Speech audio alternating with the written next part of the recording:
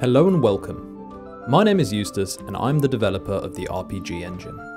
In this video I will show you how to set up a new campaign, build maps, and then invite your friends to play those maps together. I'll be adding chapter timestamps in the description. As a game master, the first thing you need to do is to create a new campaign. To do this, select Game Master, press the plus icon and name your new campaign. Once the new campaign has been set up, you will find yourself in a pre-made default map. Let's close these windows and use this opportunity to go through the basic controls. You can use either middle mouse click, WASD, or the arrow keys to pan around the map.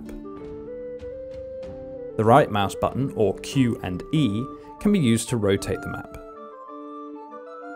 The scroll wheel, or plus and minus, can be used to zoom in and out of the map.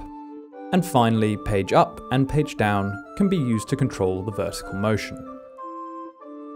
If you ever get lost or stuck, the F key can be used to focus on either the world, or, if an object is selected, focus on that object.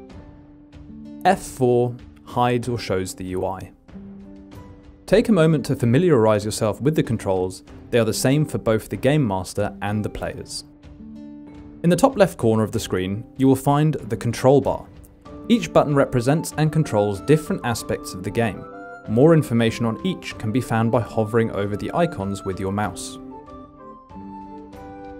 We'll be covering all of these throughout the course of the video, but for now, let's create our very own map. To do this, open up the map menu through the server controls by pressing these icons. Select the plus symbol to open up the new map creator window. Here you will find the option to create a new map from scratch or choose from a variety of maps and templates. To use a template, simply select one, give it a name or use the existing name, and hit Create Map. In this case, however, we want to create our own map from scratch. Return to the previous menu and select Blank Map. As well as giving your map a name, when starting from scratch you can also define the maximum size of your terrain. There is a rough size guide to help you choose your scale, but really you can do any size you like. Let's hit Create Map. Close the map controller and we're ready to begin. The main components used in the map creation process are located in the build menu. Let's start off with the terrain editor. In this mode you can freely sculpt the terrain. You can add mass with left click. To change the sculpting direction, either press this toggle or hold the Alt key. The sliders on the terrain window will affect the scale and strength of your brush. Should you want to colour the world, simply enable the paint mode, either in combination with sculpting or individually. The paint colour can be altered by selecting the colour field. Now let's switch over to the prop master. Here you will find just over 2,500 different assets grouped into tabs. There is a search bar located at the top to help you locate items. There is an occasional bug where items won't appear in the tabs. If this happens, simply scroll to fix the issue. To place an item in the world, select it by clicking on its image and click on the world to place the object down. To further manipulate placed items, either drag the object to a new location or click the object to open the locator. While the locator is enabled, it has three modes: Move, Scale, and Rotate, which can be accessed through keys 2, 3, and 4. These controls can also be found at the bottom, or, if you've changed your layout, the top of the prop menu. The size of the locator can be altered using the open and closed square brackets. The locator can be used for more accurate control when manipulating objects. To disable the locator, simply drag the object or click off the object. To delete a prop, simply drag it off the edge of the map, select it and press the delete key on your keyboard, or alternatively drag it into the bin. There is also a newly added custom token. After spawning, you can select any PNG to use as your token. This will automatically save it for future use in the tab system. Lastly, to save your created maps, either use the keyboard shortcut Ctrl+S or the corresponding icon on the map controller.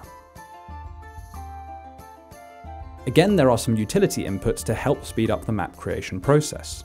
You can copy any item by pressing Ctrl+C. You can paste it by using Ctrl+V. While placing, hold the Alt key to drop a duplicate of the item you are holding. The F key can be used to focus on the currently selected item or the map if no item is selected. Ctrl+Z to undo and Ctrl+Y to redo. Advanced placement options can be found in the prop settings window. Snap to floor will snap the held prop to the terrain, ignoring other obstacles. Multiplace keeps a copy of the item you place in your hand. Again, this can also be done by holding the Alt key. The perpendicular options align the rotation of the prop to match the targeted surface. Uniform scale can be used to define an exact scale of an object. Uniform random scale and random rotation can all be used in combination with multiplace to speed up the creation of dense environments. Once we have the basic scene set up, we can create some ambience using the atmosphere system.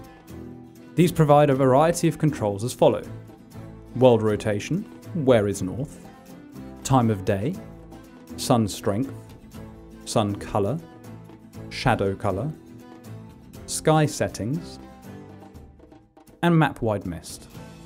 All these settings, as well as sculpting and prop placing, update in real time for anyone who's currently on the server. I also recently added the ability to paint fog of war. To show or hide the entire map from your players, you can use these buttons. The slider at the top adjusts the visibility when manually painting fog of war. Although you can see the outline of the shapes in this mode, to the players the world is pitch black. Let's drop in some characters for players to control, and let's also equip some weapons onto them. Before inviting other players, it is a good idea to check all areas you want players to explore are accessible by the characters. Give it a final save and you're ready for friends to join. For players to join the campaign, they simply need to press your name in their lobby or join through the Steam menu. Players do not need to buy the full version of the game in order to join lobbies. However, should you want to join the lobby as someone who owns the full game, the host will need to launch the game in demo mode by opting into the demo branch through Steam. There is a more detailed guide on this in the link in the description. Players can be relocated to different maps using the drop-down menu. Should a player already be on a given map, this icon will appear next to their name. Please note, the larger the map, the longer it will take a player to receive the data and appear on that map. At this stage, we have a map and our players have joined. To allow them to interact with the world and each other, characters can be assigned to individual or multiple players using the entity controller. Select an entity you wish to assign and toggle control for the desired player. The final thing we will look at to bring everything to life is the play state. This state is the primary state your players will be in. When in this mode, entities a player has control over can be moved to animate to show interactions and combat. There are also some props such as doors and chests that can be assigned and interacted with.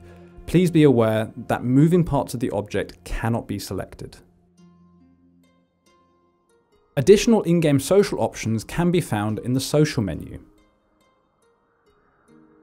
Should you wish to pause a session for another time, simply save the map and close the game. Please note this will kick all players from your server and close it. I hope this is enough to get you started creating maps and setting up scenarios. A download link is in the description. For any questions, comments, ideas and help, please join the Discord. I hope you have a wonderful day, take care, and I look forward to seeing the amazing designs you will come up with.